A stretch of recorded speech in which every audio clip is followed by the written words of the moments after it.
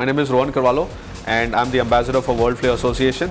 Now what we'll do is a very simple cocktail. It's called Spherification. This is how you make caviars. Now what we are doing is we'll try various flavors of caviars. Just what flavors you want, just let me know. I'll give you the bottle. Caviar is what you're going to actually eat. Will contain sodium alginate.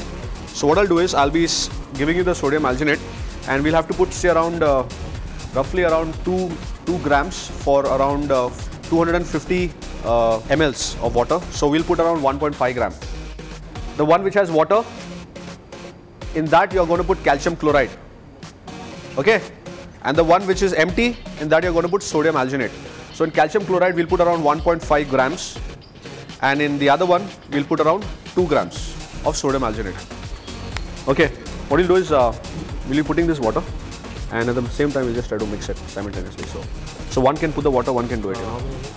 You just, it's supposed to be full, but I don't want you to fill it, just fill it in here because you need leave little space for your, we'll put some Vladivar and we'll put something. Just one bowl is where your actual ingredient is getting ready for the caviar. That is your watermelon and Vladivar.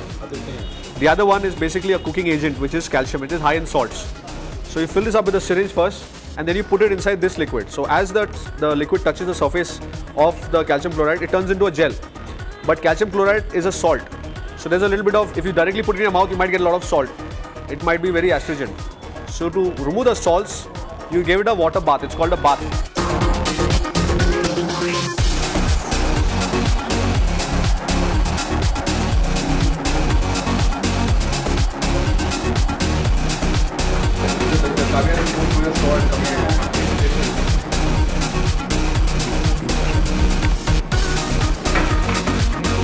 How's it coming? So for a tall drink also you can actually use it. That is alcoholic caviar. Vladivar caviar.